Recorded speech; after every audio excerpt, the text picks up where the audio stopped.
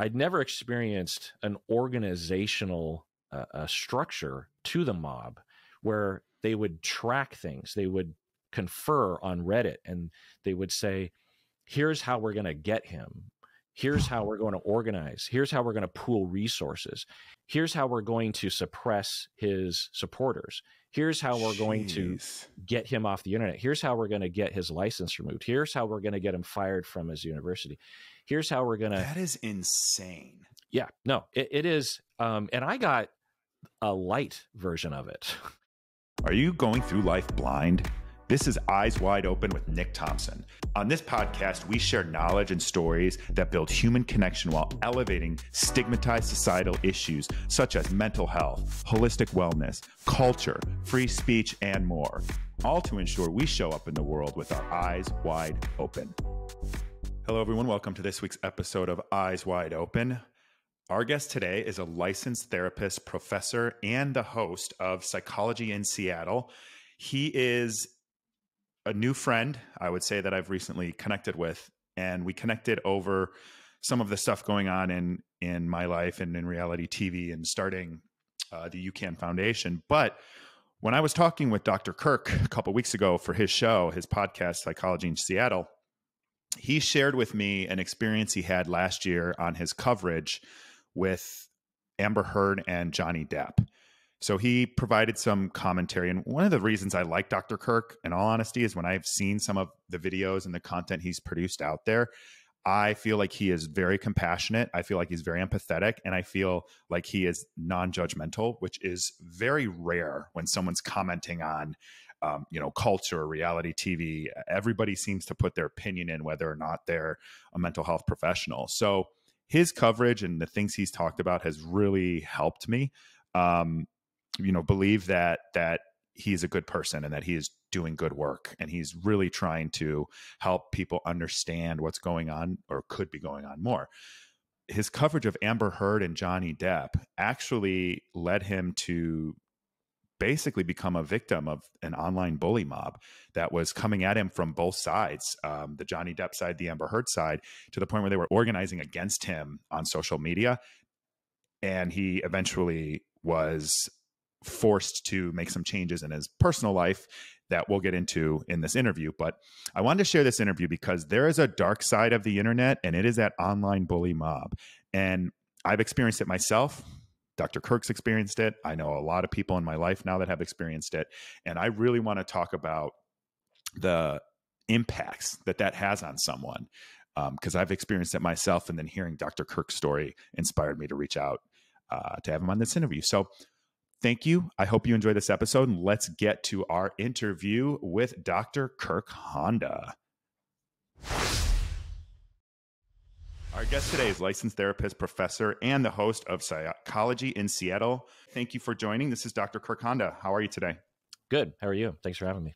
Yeah, I'm doing just fine. Thank you. Appreciate having you on. I know we talked a couple of weeks ago for your show, which was a really good conversation too. So thanks for returning the favor. Yeah. I wore my Don't Be a Jerk Face shirt in honor of today's topic.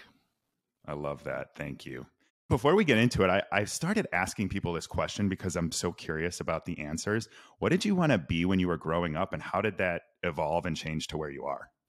I wanted to be an astronomer because as a young person in the mid-70s, I was fascinated with astronomy and I didn't want to be an astronaut. I don't know why. I mean, that certainly was a big part of the 70s with the Apollo program. But I found a book in the library when I was, I think, in kindergarten. I found it again. It's called Stars. And actually it's behind me on the bookshelf. It was this tiny little paperback. And it's funny because at the time we didn't know that much about the solar system or the galaxy or the universe. So it's funny looking through it, but I was just I didn't know exactly what I was looking at, but I was just so fascinated. And then in high school, when we had career day, they had these 3-ring binders. This is before the internet. So you could flip through different professions. And when I got to the astronomy section, it said that in the United States, there were 1 to 2 new job openings for astronomers every year. Wow. And it was because someone either died or they retired. And so I thought, Now, I think they were actually talking about professor astronomers, and not necessarily like research assistants and this kind of thing. But it turned me off because I thought, well, that doesn't sound like a very good career choice. Right. And so I didn't know what to do beyond that. And then in my mid-20s, I decided to become a therapist. Okay, that's so fascinating and pretty much in line with what I see from other guests. Everyone, when you're a kid, you have like these grand dreams of what you're going to be when you grow up, and then you just slowly get whittled into, I like to say, capitalism, but they just kind of funnel you into capitalism, and you've bucked the trend a little bit, I would say, by becoming a therapist. But that was so. What was your undergrad then? It was in business because my sister got a business degree, and I did a lot of things that she did because she seemed to know what she was doing.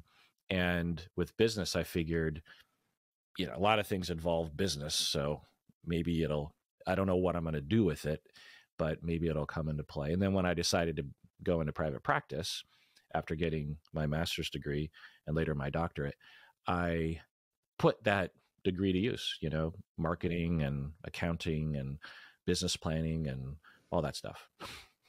Yeah, it is interesting. Like, I have a marketing background too, and I'm much better at marketing other stuff than myself or my own things. But it is such a good foundation to have, just the basics of how to run a business or what needs to go into it. I think for like everyone should probably be important, especially in today's economy when you have so many people that are in the gig economy or working even as creators or content producers, like you've been doing for a long time. It was 2008, right? Was when you started the podcast. Yeah, that's awesome. And you're also a professor. So what do you teach and where do you teach, if you want to share that? Sure. I teach counseling, therapy, marriage and family therapy, individual therapy at Antioch University in Seattle. What was your initial start to your podcast? Like, what was your goal? Because I had heard on one of your shows that you even stopped at one point because it wasn't growing, it wasn't going anywhere, and then you started back up again. I didn't stop because it wasn't growing. It wasn't growing.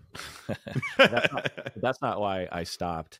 I stopped because I was actually going back to school to get my doctorate and didn't have time. So that's why I'm wrong. I stopped it because I went full time at the university. So I've been teaching as an adjunct for about 10, 15 years or maybe 10 years. And then I transitioned to full time. And so that takes a lot of time. And so I didn't have time to do the podcast. But originally I was obsessed with audiobooks, and then I was obsessed with public radio, like This American Life. I loved that kind of intimate, amateur. It feels amateur, even though This American Life isn't amateur, but it felt down to earth. It felt exploratory and creative. And then when podcasts came out, I was obsessed with podcasts. And incidentally, I listened to a lot of astronomy podcasts back then. And I still do. Yeah. And because they're, anyway, point is that I was listening to a lot of science podcasts, and I thought, and I'm always this way, it's a little bit of a narcissistic streak of, could I do that? Yeah. I have a friend who's more narcissistic than I am. And when we'll go to a show, like a band or some kind of performance, and he'll be next to me in the audience, and he always turns to me and he'll be like, I could do that. Maybe I should do that. There's this compulsion to be on stage. I'm less so that way. But anyway, so I was listening to podcasts, and I just thought, could I do that? And I was at the time listening to, there were only 3 other psychology podcasts in the English in the English language podcasting universe. And so I thought, well, if I made a podcast, I'd literally be the 4th best psychology podcast in the world. Out of the gate. Yeah. So I thought, pretty low bar of entry. And I had already, as a musician, I had all this equipment, and and I'm also a producer of a sort, like a music producer. And so it wasn't hard for me to just co-opt all that equipment and know-how to just start making an audio or a video and audio podcast. Oh, that's awesome. And you are now primarily, I've listened to a couple of your things, but you cover some reality TV. You also just cover more general topics. You answer questions. How would you describe your content and your strategy and what you're trying to contribute?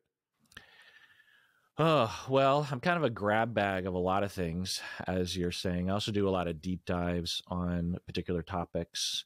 I'll spend a few months investigating a theory or a phenomenon, and I will, talk about it a lot on in the audio podcast, particularly. So yeah, when I started out, I wanted to make a psychology podcast that was entertaining and interesting. And I guess I didn't intend on this, but it kind of became this at times where it's moving. There are times where Right. we have genuine emotional experiences together. And people will, say that they were crying while they were listening and it was transformative for them in some ways. As a podcast listener myself, I still listen to about 5-6 hours of podcasts a day because Me too. I do. I'm not alone. But I'll just be walking out to the car to get something and I'll put my earbuds in and listen to some, I'm always like, I could, I'm like, I don't want to just be walking. I want to be walking and listening. I've been moved by a lot of things as well. This American Life, other kinds of podcasts. And so, yeah, that's my intention, is to make it entertaining and informative podcast.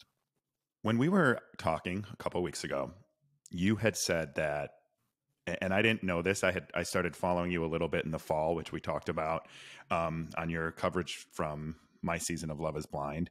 And I found it very personal. I found it very personable too, I would say. And you were approaching your commentary with such like a gentleness that when you watch some other people's commentary, even those in the mental health field, whether they're counselors, psychologists, or whatever, you don't really get that like authenticity, that genuineness coming through all the time. And a lot more times they're kind of like judging people, which I think is, we all judge a little bit, but I really like that about your show. And I think that's what makes it different and stand out. But you had some coverage that you were sharing with me that you did on the Johnny Depp and Amber Heard case.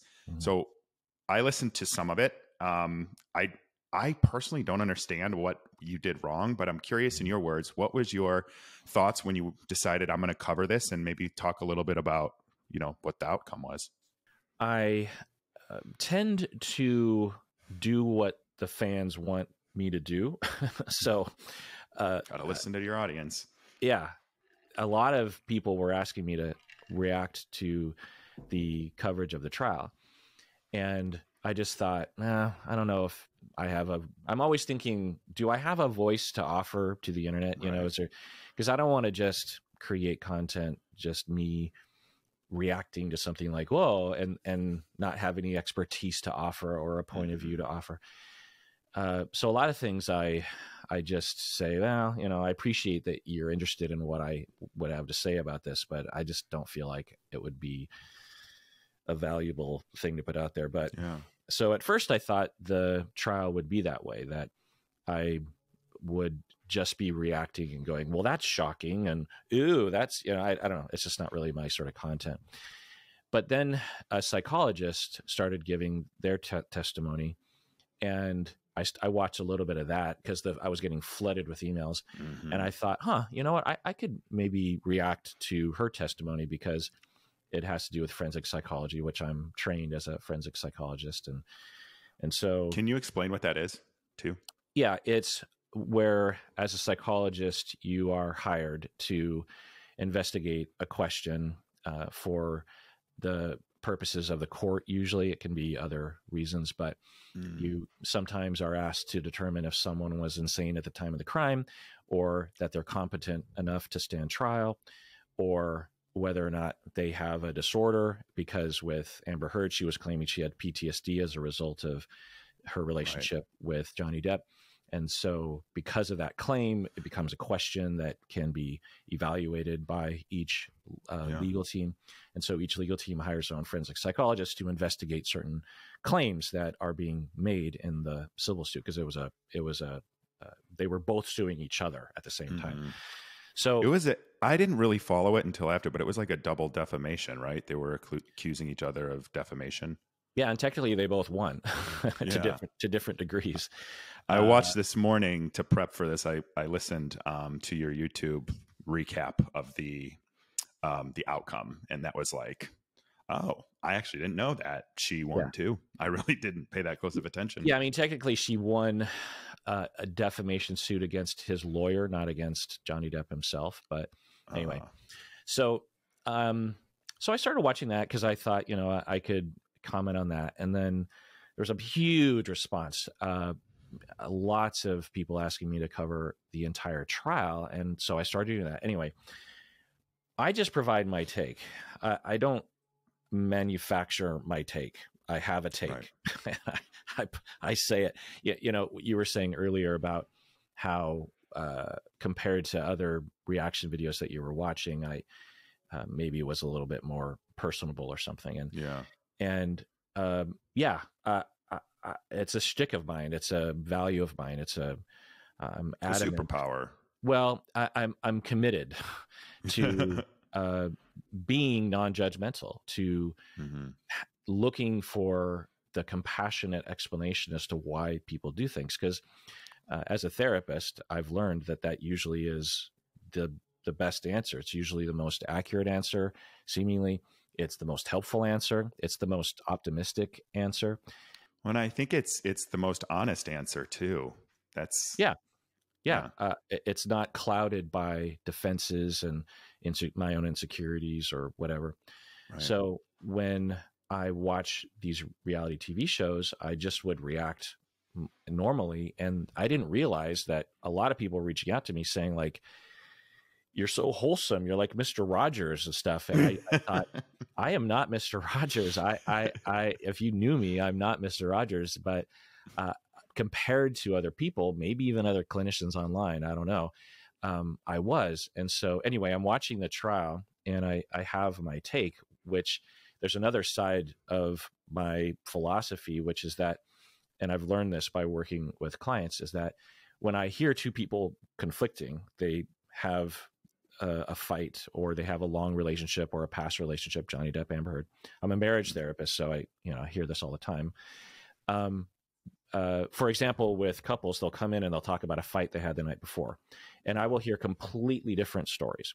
And long story short, what I've learned is that we not only perceive things emotionally, but we remember things and recall things emotionally. So we don't record reality in an objective way, like a video recording or something. Right. We pay attention to certain things. We emphasize, we distort, particularly if we have a lot of relational traumas growing up. So I've learned that it's hard, it's impossible for me to know as a couples therapist. And of course I have hours and hours of time to investigate, to ask questions, to get a sense of what really happened. And I concluded a long time ago that I'll never know. I could take my best guess, but I'll never know. So when I'm watching this trial, and I've been a part of these things before, divorces, not only in court and out of court professionally, but I just have a philosophy that, I don't know, it kind of looks like this, but there's no way for me to know. And I've learned before, I've been burned, that if I commit and I'm 100% sure, almost all the time something comes up where I'm like, ooh, I was wrong. So I'm always extremely tentative, and I speak from that. So when I was watching the trial, I was saying, well, okay, she's making this claim. If that's, and what I always use it as a jumping off point. That's what I do with the reality TV, because I don't know if any of the reality TV is real. It could be all manufactured. I can tell you most of it's not. Right. It could be scripted-ish, or even the cast members could be putting something out there. So if I depended on things to be exactly real, then I'll have nothing to say because I don't know what's real, but I can use it as a jumping off point. So with Amber Heard, she'd be accusing Johnny Depp of something, and then I would say, well, if that's true, then here's my experience working with people who actually have had that happen to them, or here's what PTSD is, here's what borderline personality is, here's what histrionic. One psychologist is saying that she does have borderline, another psychologist is saying she doesn't have borderline. I don't know. I wasn't there. I haven't looked at the testing. I don't know Amber Heard, but for clients that I've worked with that have borderline, or clients that I've worked with who have had a partner who had borderline, here's what I can say. And that's what I did.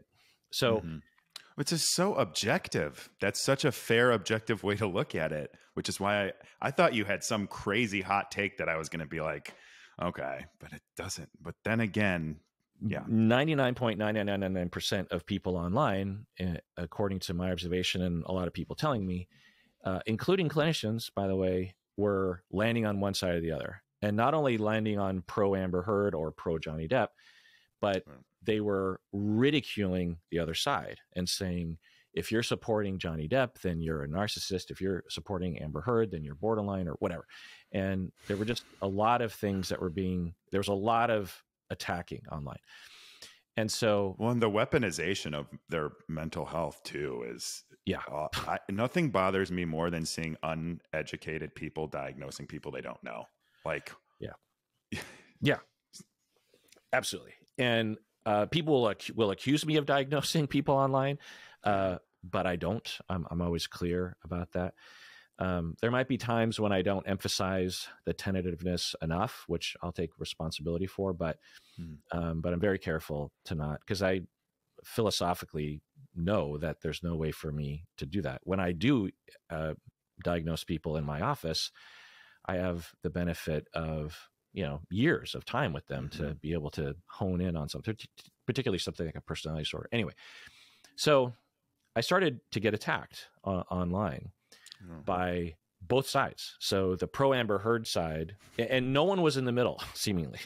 So now I will say there was a silent majority of people who were either, leaning Amber Heard or leaning Johnny Depp, who absolutely were okay with what I was saying, but they're not very vocal. That's the thing.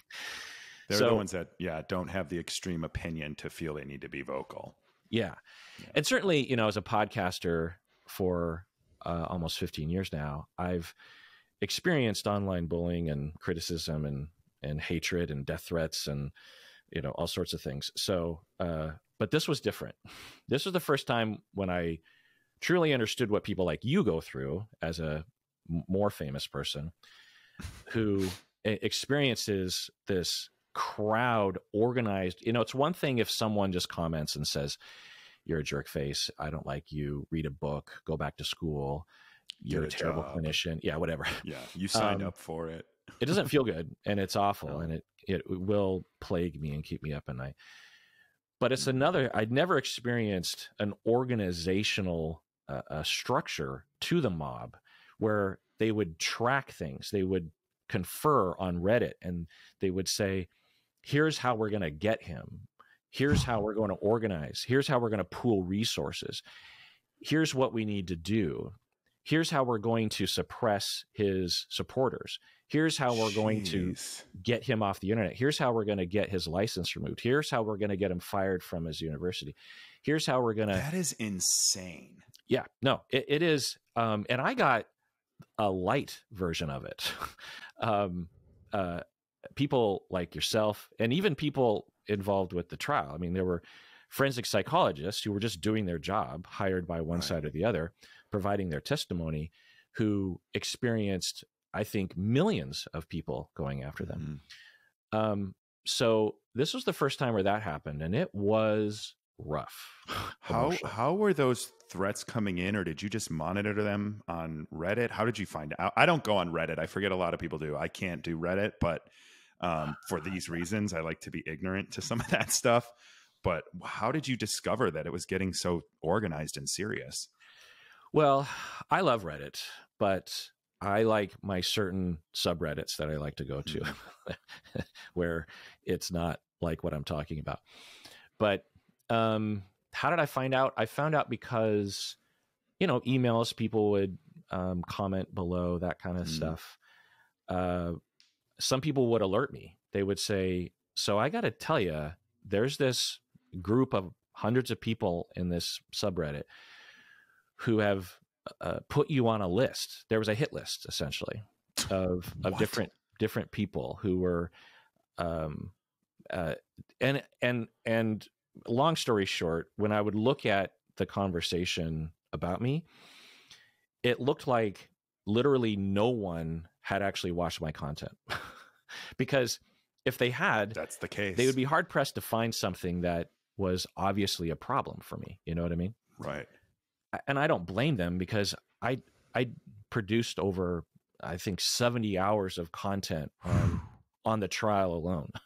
So Whoa. I don't blame them for not watching, but I do blame them for assuming that because one of the people in their in-group had identified me as the enemy, none of them actually looked into me and actually found out what I was saying, because I'm pretty sure, because I was being lumped in with a group of people that were not like me. They were people that were clearly on one side or the other. And I'm like, I'm not on one side of the other.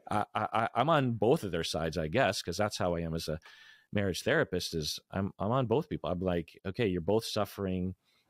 You're both misunderstanding each other. Let's try to work. Anyway, so yeah, I became aware of it because people were worried for me. They would say, because normally I don't really try to look into stuff. I just pay attention. Can't. Yeah. You'll spend your whole life feeling like you did for this if you read too much into it. Yeah. It's brutal. Yeah. So what this is like, Nick. It affected my sleep. It freaked me out. I started to become demoralized again, at that point, I'd been podcasting for 14 years, had never really had a hiccup regarding motivation or demoralization. And during that spring, it was exactly a year ago, I started to seriously question whether or not I wanted to even do any of this stuff, because it's sort of like, if you've never, for the people listening, if you've never been in this position, the closest thing I can think of is, say you have a job and you're working with, 40 people or something, and you start and you're gung ho and, you feel good and you're trying and you're putting effort into it and you have optimism. And then all of a sudden something happens. A group of people or your boss and their boss, suddenly you become aware that they're against you. They don't like you. They think you're stupid or incompetent, or they're just on a baseline level. Not only do they not like you, but they're working against you. And imagine waking up in the morning and you want to feel good about going to work. And 8 hours a day of work requires a lot of motivation, a lot of energy, a lot of, you have to believe and trust the people around you. And you're just driving to work and you're not sure if something bad is going to happen, but you don't really know. And it doesn't feel good. And so I've been in that position before, and you just want to quit. You just want to start over, I can't imagine what you went through and what you're still going through because, and I also can't imagine what women go through, because they empirically get this times so much 10. worse. Yeah, it's so much worse. I remember seeing some of the stuff when Love is Blind first came out, and it was appalling. I can't believe the things that people think it's okay to do just because they're behind a keyboard, and the things that they say that just cut people in just for the sake of doing it. It's awful. And I worry when I see this, because even if someone has insecurities that they've worked through or are working through, and you decide to share your life with the public or share your content with the public or put that little piece of yourself out there, and then to have like every possible insecurity just scrutinized, or to be, were you ever doxxed? Like, did they get your home address or anything like that? That's got to be terrifying. I don't remember that. I wouldn't be surprised, but I don't remember that. But that's threats and indications of real threat of violence, real risk of violence. Yeah, I invested in I have 2 security systems on my house. So just so you know. And I'm obsessed with it because it's scary, the amount of anger. Now, I will say that a year later, I'm much better now. It took me a while to recover, but I've done a lot of talking about it. I've talked with people. I've cried about it. I have vented a lot. I've done what I can to make myself feel safe. I've also committed to not covering topics like that. Yeah. because it's not worth it. So they won. The bullies won, you know. But I'm fine. You know, I don't mind them winning because I don't even want to be on their radar. But I still am. Right. I still am on their radar. They still. You know, these online mobs, I just don't get how people, I guess it's mob mentality, right? You get a little caught up in it, and now it just happens on Reddit instead of, you know, the town square, I guess. But it's crazy to me to try and comprehend like what is going on in someone's head that they would want to hurt someone because of content, or more importantly, that they would be trying to get your license, like literally trying to ruin your life without even watching your videos, without even listening to your take, whether they agree or disagree. What is it with people that makes them think that's the answer? Violence, doxing, you know, projecting, name calling, all of that stuff. Yeah. This is a well-known phenomenon that's been studied for centuries, observed for centuries. It's just online now. It was perhaps harder a few decades ago to do something like this because where would you notice a mob happening?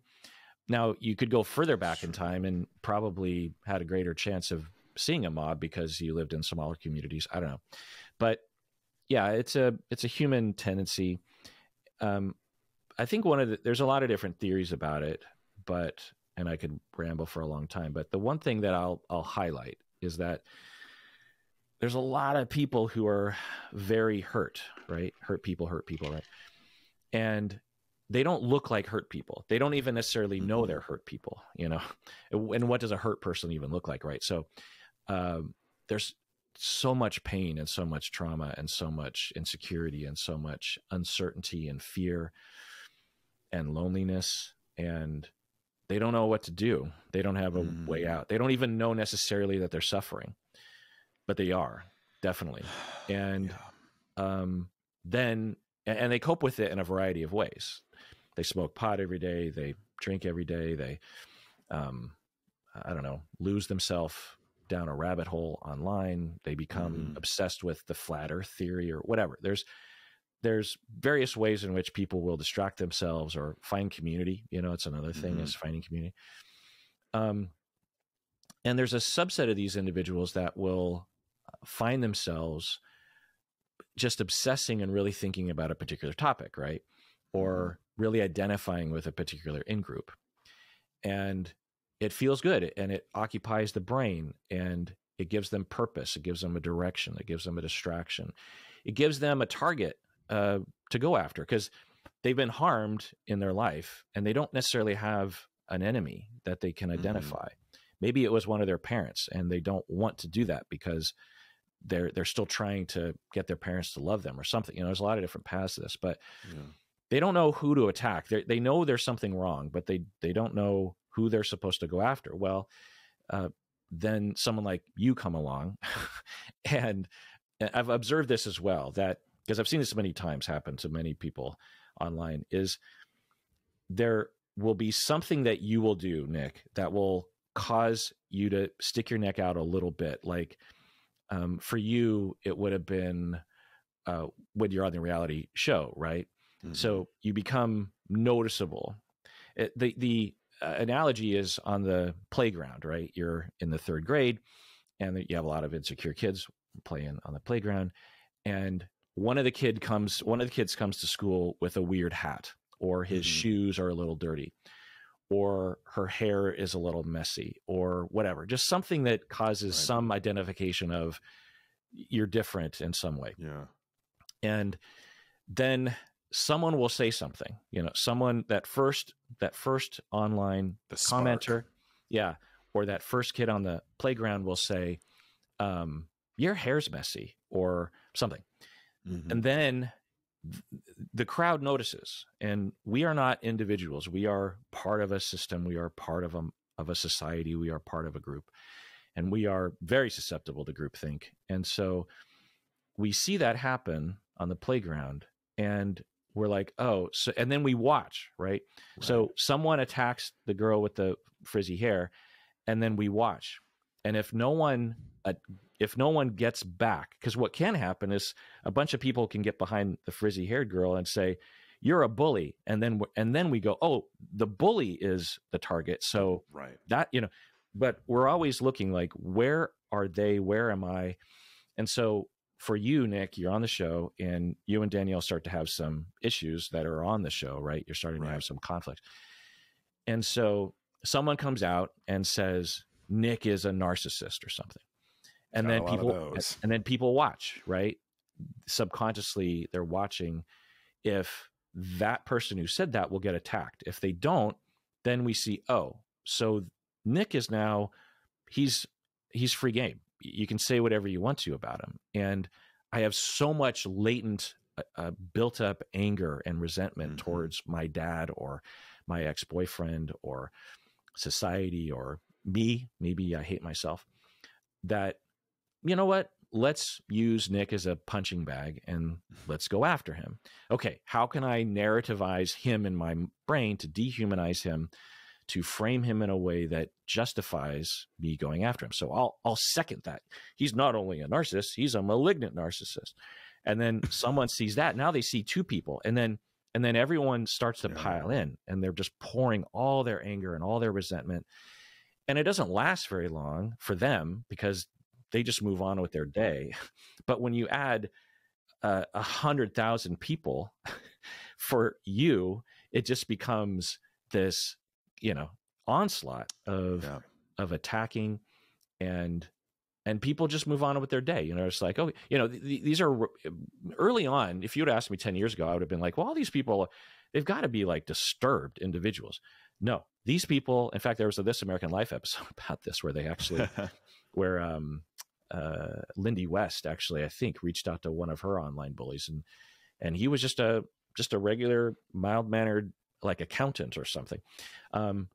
So for other people who have experienced this, they've actually tried to figure out who their attackers are, and some of them are therapists. Some of the I know, it's insane. When you said that to me the other day, I can't believe that. You know what I've noticed too? I've noticed this lately with a lot of the, outspoken ways about how reality TV show contestants are treated. I've been speaking a lot about that. And I just keep getting the, you signed up for this argument. Yeah. You literally signed up for this. You literally signed up for this. And all I can think of to like find, and sometimes I'm snarky back in the comments and I'm working on it, but I can't help myself sometimes.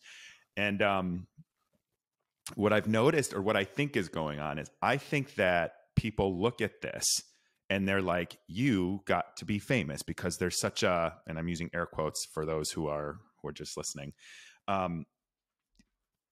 They look at you and they're like, why not me? I could have survived that. I wouldn't be complaining about the 20-hour work days. I would have been just fine without food and water. I would have been just fine without mental health support during these excruciatingly high pressure situations where every decision you make alters your life. I would have been fine. I would be a good reality star. I wouldn't be complaining. And I think that's what's going on. And I see people say like that you signed up for this or some equivalent to that. And all I can think is like, I wouldn't wish this on you, even if you signed up for it. Mm-hmm.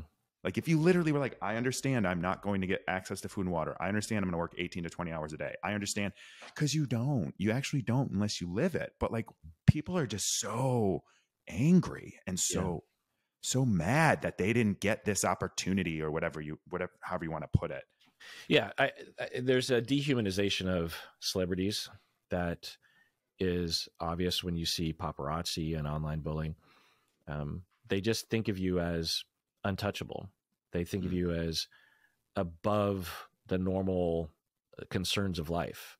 There's this obsession with fame and prestige that elevates these individuals beyond human life. You think, and I remember thinking this way when I was younger, like someone like Brad Pitt or a politician or something.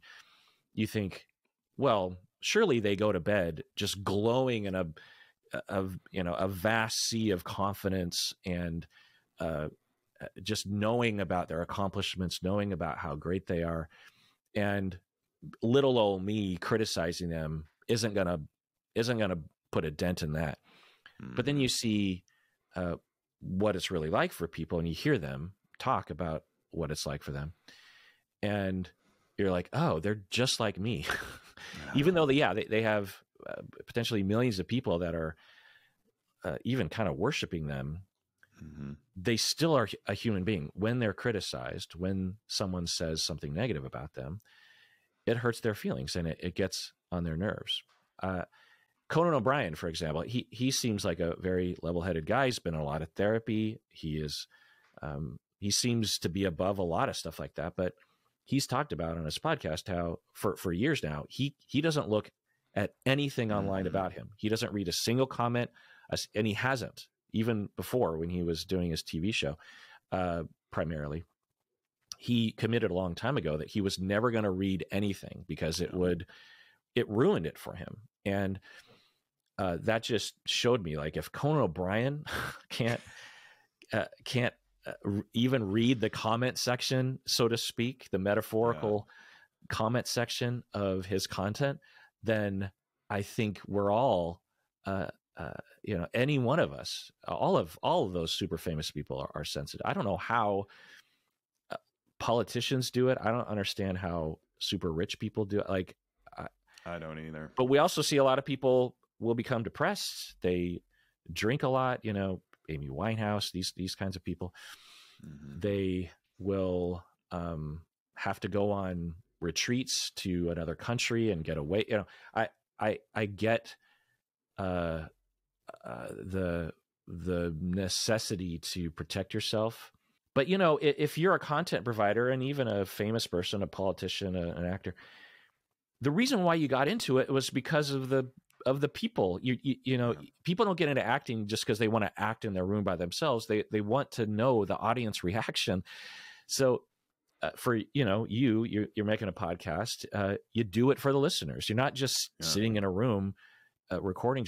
You want to provide something to people. You want to have some indication that you're providing something of value, and so you have to let that in, because otherwise it's meaningless. But then when you let that in, you open yourself up to the trauma of it all. Yeah. And I would say, I've said this before, but when I was going on the show, I was pretty confident in myself. I know who I am. I know I have my core values. I always try to just do the right thing. And that doesn't mean I'm always right, but I certainly have that as sort of my mantra. And I remember shortly before the show was coming out, I was kind of like, I don't feel touched by this. I will not be bothered by this. Then I was listening to Joe Rogan, which, people have opinions on him. I don't agree with a lot of what he says and does, but I enjoy some of the conversations that he has. And he was talking about how he can't look at the comments. They're too mean. And I'm thinking to myself, Joe Rogan is like the hottest podcast in history. He is the former literal host of Fear Factor, and he was a cage fighter who now commentates on cage fighting, and he can't look at the comments. And that was like the wake up call for me, similar to how you had yours. And I just think to myself, I'm like, man, like I will say stuff in the comments, but I will like never attack a person. Like I might attack what they do. Like if it's a politician, if they work on, legislation I don't agree with, or they don't do what they say they're going to do. Like, I think that's that's a responsibility of me as a citizen, but to go on and attack someone as a human being without really having any context, I just can't grasp it. I don't know if I ever identify this, but I'm always looking to relate, because when I can relate, then I have an avenue to compassion. I have an avenue to change. And that's what it's like to be a therapist. And so I'd never thought about this until you said that. There's one moment, and there's probably more, but there's one moment where I can actually relate. I won't identify the content provider that I love this content provider a lot.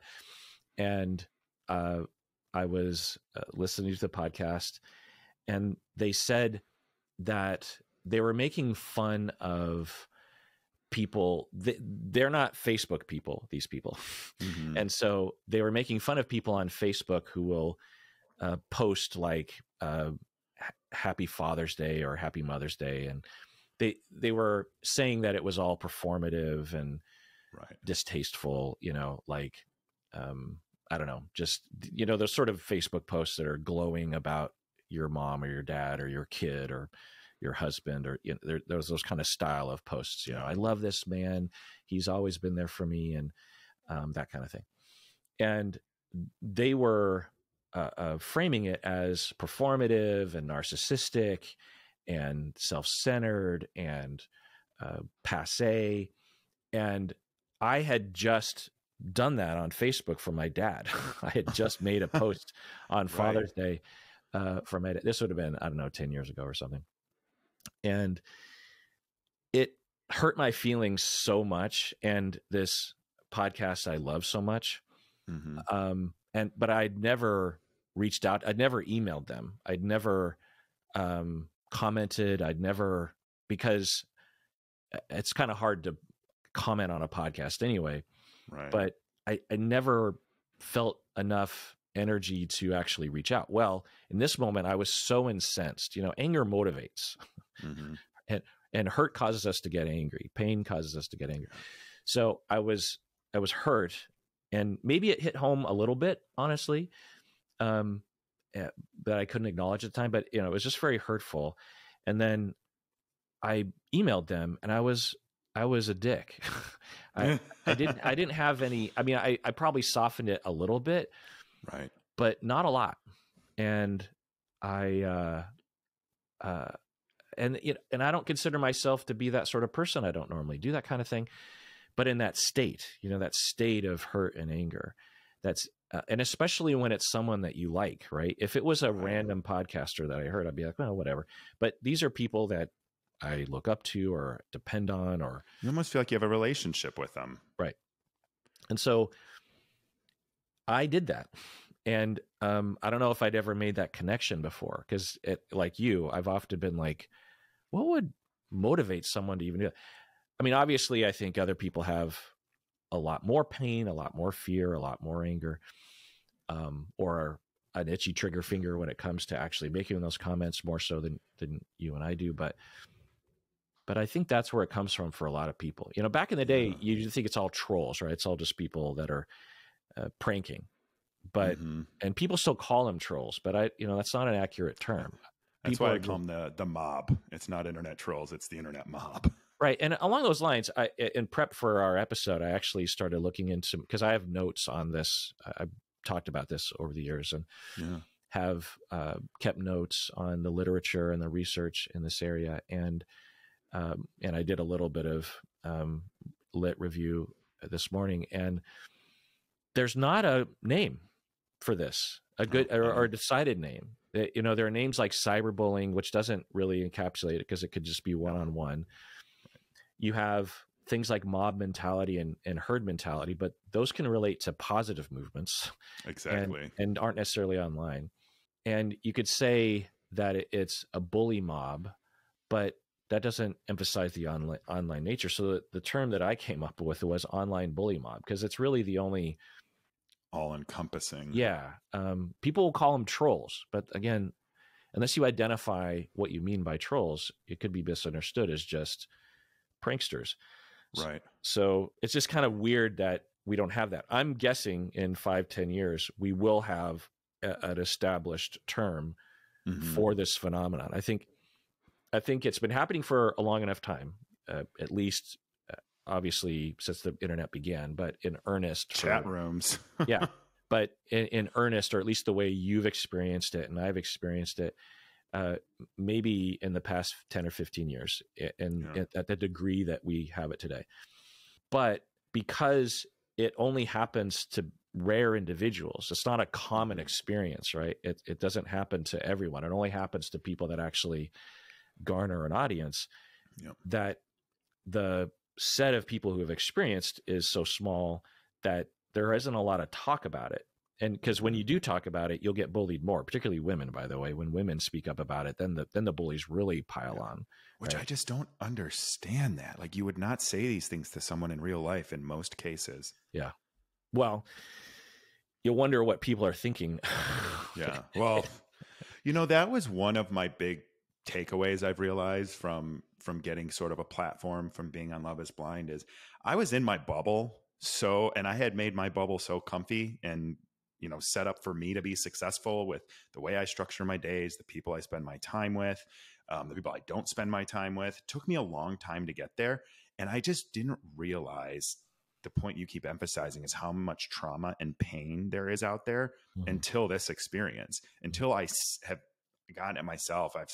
I saw stuff that Danielle got way worse than anything I ever got. Like, and just going through that experience with her was so eye-opening to me to see that, wow, there are a lot of people out there that do not have the tools to have that luxury that I did, to like spend time in therapy, spend time on myself, and make sure that I set up a life that helps me be successful. People don't have that. They don't have access to the tools. They don't know where to get them in some cases. It's just, it's awful. And it just opened my eyes to see how many traumatized and hurt people there are out there.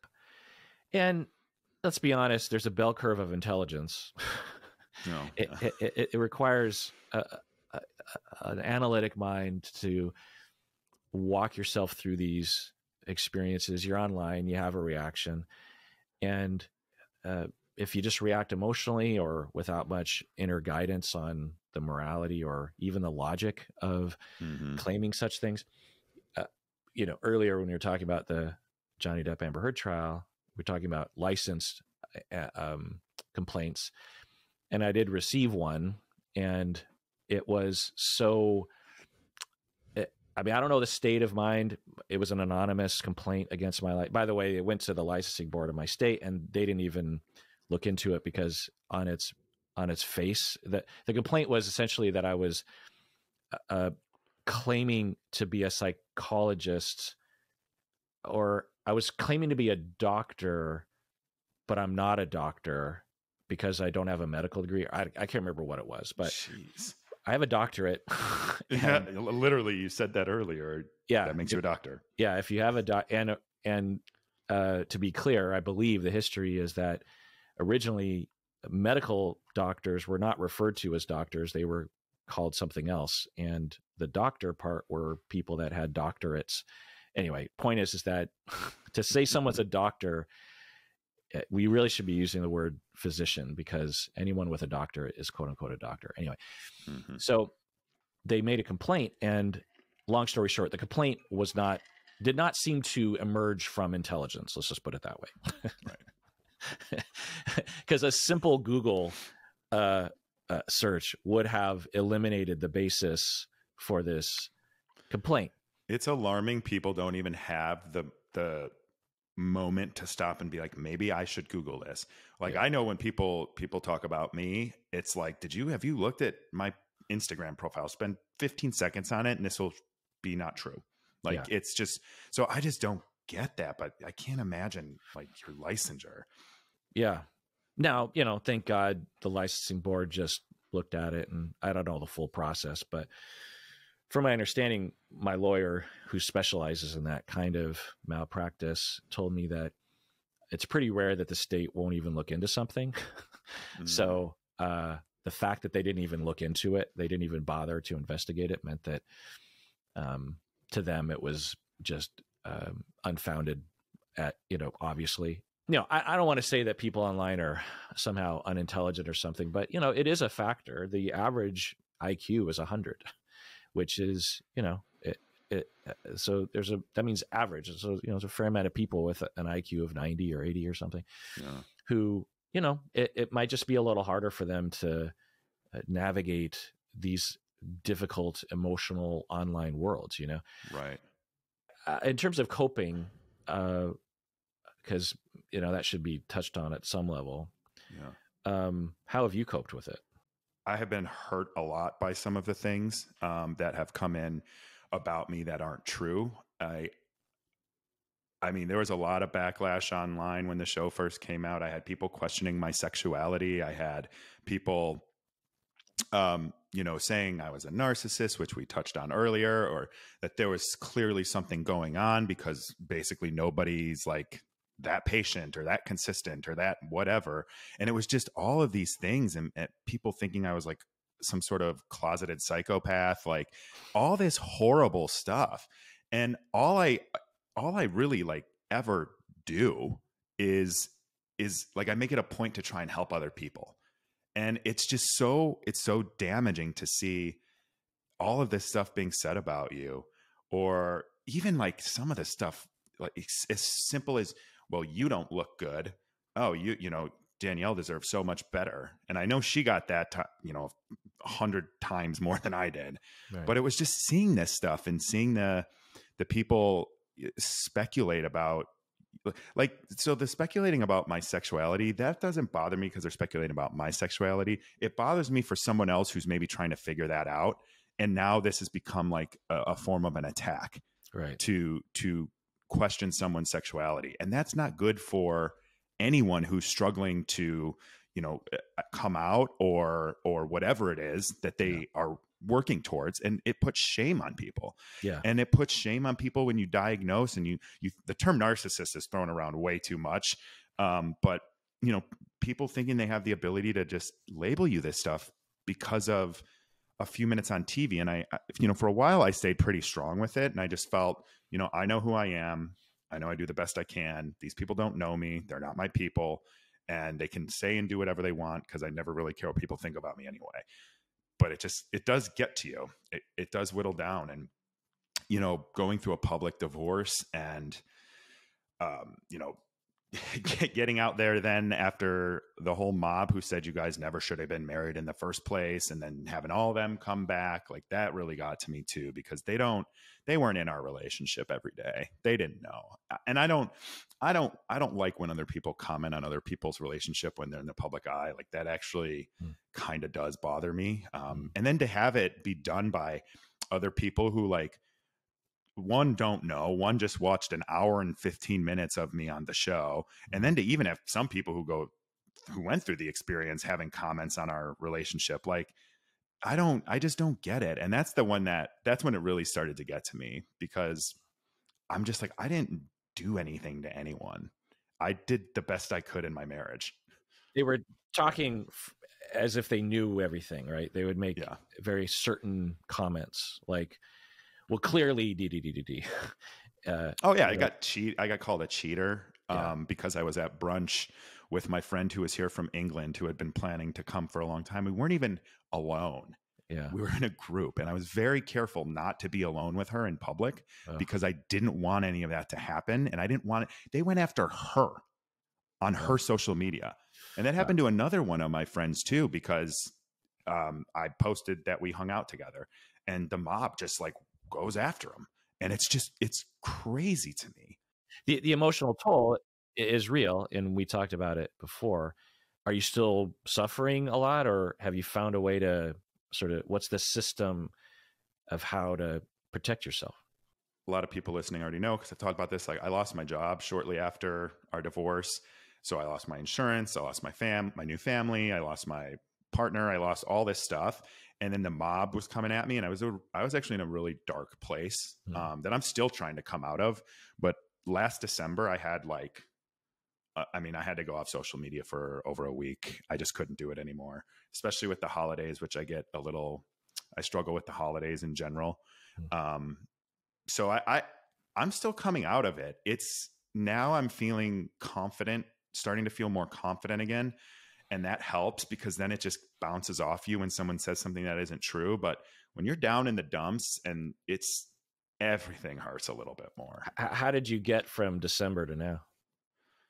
I mean, I'm on step 1. I think I just got up off the floor, maybe known as rock bottom. But, I just try to spend time talking to the people that know me and spend time with my circle so that I can get, it's so silly to say this, but like, just that reassurance that, I do have friends. I do have people in my life that matter. Like, I am not defined by a failed reality TV relationship. That's part of who I am, but that does not define me. And I think that's one of the hardest parts to just sort of think about and reflect on to overcome. I journal. I've always journaled since I was a young kid, but I've been doing a lot more journaling since then, which helped too. Gratitude, practicing gratitude, trying to tell people when I'm grateful for them or I appreciate them. Setting intentions is another one that's really helped me. Like, what do I want to get done today, or what do I want to get out of today? So just some basic level stuff like that. Even with the gratitude, I would be like, well, why did this happen? And it happened because people love you and they care about you, and you appreciate them and stuff like that. So that's all kind of helped, but I'm still coming out of it. And now it's coming again with starting the UCAN Foundation, the Unscripted Cast Advocacy Network, because now it's you signed up for it. Oh, you're just the bully himself, the OG Nick Vile, calling me a motherfucker. And then what did he oh do? Yeah. So he on his show, I think 2 weeks ago, he said that this foundation was I forget exactly what he said, but he called me a motherfucker for starting it, and then said that I was only doing this because my star was dimming, and this was the only way that I could stay relevant because I couldn't monetize my platform. And I'm like, as you know, every single person who starts a not-for-profit to help people usually gets rich and famous. Like, it just didn't make any sense. And he got a lot worse than I did, to the point where he shut his comments off because people were going after him for his horrible take. But it did send a whole new mob of people that were mean about my relationship, about starting this foundation, about mental health, and all sorts of other stuff. And I hear too from people like, oh, you're just trying to steal your ex-wife's thunder. I'm like, what are you talking about? Like, you can go back to the beginning of my Instagram. There's pictures of me talking about wellness or stories about like how important it is to walk. Like, it's just crazy. They don't know. Nobody takes a minute to research. Nick Vile even said on his show that all of his listeners did the research on the foundation for him. So and me, like, dude, just hop on my page and you'll see I've been an activist. I work in my community. I just worked to get our mayor elected. So that resent the mob. And this is how I know I'm taking a step in the right direction, because it's not bothering me, because I know I'm doing the right thing with the foundation. And so that was the first, because I was worried about taking the brunt of all of this, being, sort of the executive director of outreach, but the face of this to start off, at least until we get other people. But I'm proud, and that's how I know I'm feeling good, because it isn't bothering me. And some of them are brutal, but it isn't bothering me like I was worried it was going to bother me. Yeah, purpose. I suppose I can relate. I started my career as a therapist and as a podcaster to make the world a better place, or try. Yeah. And that purpose, I guess, is similar to what you're talking about. It it's like, well, I know I'm in the flow. I know I'm in the I'm on the path to goodness. If this didn't have any meaning or any purpose, if there was no point, if there was no higher reason to do this, then it would there wouldn't be any reason to push forward, and there wouldn't be anything you could fall back on to reassure yourself that that you're a good person, and you're trying to make a difference. You're trying to make a positive difference. Yeah. So I'm glad you have that. Yeah. Thank you. I'm very proud, and I'm Taurus, and I'm stubborn. So when I know I'm doing the right thing and someone comes after me, like, I get stronger. So that's also been, I was not expecting him to say anything, but I'm glad that he did, when it helped the foundation get a lot more publicity than we ever expected at that early stage. But, he gave me some conviction. So that was good. How did you get out of yours? You said you're doing much better now, but I am curious, like, was there a moment like that for you where you're like, oh, I'm feeling better, or has it just been slow and gradual? What were some of your tactics? It's a lot. My wife was there for me every day. There was this pinnacle where I still have the image in my head of, we were in the kitchen, and I was just, I was just kind of rambling about what was happening online, and she's a part of, she helps me out with the podcast a lot. So she knew about it probably more than I did, honestly. I can't remember the exact sequence, but I started to cry, or she looked at me with compassion, like you could see that she felt my pain. And yeah, I just started crying, and she comforted me, and so that's emblematic of a lot of things that happened with me and my wife for months around there. But I think that was kind of a turning point where instead of trying to push it away or trying to combat it, or I don't know, I just fell into a place that I like to be, which is to just acknowledge the pain and to reach out and to not know what to do. We don't always know what we're doing. Well, there's no blueprint for that either. Yeah. And getting doxxed. Ugh. Yeah. And so I think that was a turning point for me. And then another thing that I did, and that set a theme for how to cope with it, of just like, okay, do what you can, but if it hurts, it hurts. And there might not be a solution to it other than just to feel the hurt and to ask for support. Another part of it was that I started to talk about it on the podcast and the YouTube channel. And like I did a series of episodes at the end of the whole Johnny Depp Amber Heard series of episodes where I read every email, and I got or at least most of the emails. And, many of them were neutral or positive, but there were some real negative ones. Of course. And normally if there are negative emails that are, really attacking me, I will either not read it or kind of glance at it and run away. But what this made me do is I not only had to read it, but I had to really digest it and live with it and respond to it and process it. And that helped too, because it made it less scary. When it's at something at arm's length and I'm like, then it always has that power. But if I just sort of let it in, and this is something that as a therapist, I learned a long time ago, which is if a client, for example, is upset at you, that's abhorrent. That's very horrible to any therapist. We get into this career because we're trying to be helpful. And if a client actually is upset at us, it's really a shock to the system. So there's a tendency to reject or to defend or to conceptualize, diagnose. So obviously there's something wrong with you. Instead of just judoing it or being a Buddhist about it and just accepting, it's like, okay, right. What's going on? Tell me more. And I might not agree, but let's embrace reality. This is a part of my life. I was trying to say, well, I want the neutral and positive comments. I'll let those in, but I don't want those things come. So allowing them come in, I don't know. It was weird. It gave me a chance to apologize too. I would apologize. There were people on both sides that were hurt by me, and I would apologize to them and sincerely, and would take responsibility for not, being more careful at times. I don't remember everything I said, but that helped. And then I think another thing that helped was I did a deep dive on a personality disorder called obsessive compulsive personality disorder. It's not really anything like obsessive compulsive disorder, which a lot of people will be somewhat familiar with, where you're obsessed with cleaning your hands or something like this. It's an oversimplification, of course, but OCD is that. Well, obsessive compulsive personality disorder is a completely different thing. Essentially, it has to do, in my conceptualization, with flaw shame, where people are deeply ashamed of flaws, being imperfect in some way because of early childhood traumas.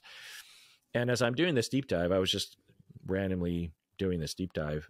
About halfway through, I figured out I have a mild version of this. Not a severe, but I have a perfectionistic theme in my personality.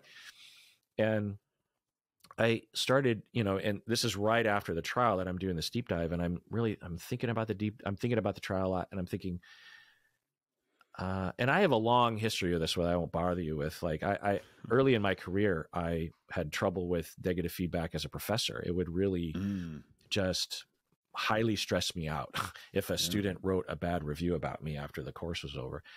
And I found that other professors seemed to handle it much better than I did. And so for me, I figured that out. Long story short, I was able to conceptualize it and take care of myself and know a more direct route to health mentally for me, because, when I have that feeling, I'm like, okay, is my perfectionism kicking in? because I might have to reframe that in my mind in terms of like, it's okay to be imperfect. It's okay to have flaws. It's okay to make mistakes. It's okay to have some people that just don't get you or hate you, or, it doesn't mean that the whole thing needs to be torn down. Right. So that's such a level of self-awareness that I don't think, I mean, it's like a learned skill to be able to do that. A lot of therapy and a lot of, thinking about it, contemplation about it. Right. Before we go, what's one thing you would say to anyone who thinks they may be susceptible or in an online bully mob to sort of maybe reassess some of their actions? I guess the only thing that comes to mind, I'm sure there's a long list, but the only thing that comes to mind is in terms of what you were saying earlier, which is look into it. Before you say something, look into it. Yeah, that's a good one. And then I would say, check yourself. Is this about them or is this about me? That's what I would. Yeah. What am I? That's what I would recommend. What am I going through? Yeah. A barometer. Like, I wonder if I'm suffering and I'm not taking care of myself. Well, thank you for coming on. We'll have to have you on again. We'll talk about something else going on in the mental health space or, psychology. Mm-hmm. Cool. Thank you so much. Where can people find you and your show? YouTube, Psychology in Seattle. We'll put the links in the description here, but make sure you check out Dr. Kirk's show. And thank you again for coming on. I really appreciate it. Thanks for having me. Thank you for joining us on this week's episode of Eyes Wide Open. If you enjoy the show, the best way to support us is by sharing or dropping a review. For more information and content, check out engagewithnick.com or find me on Instagram at nthompson513. Don't go through life blind. Do the work so you can show up in the world with your eyes wide open.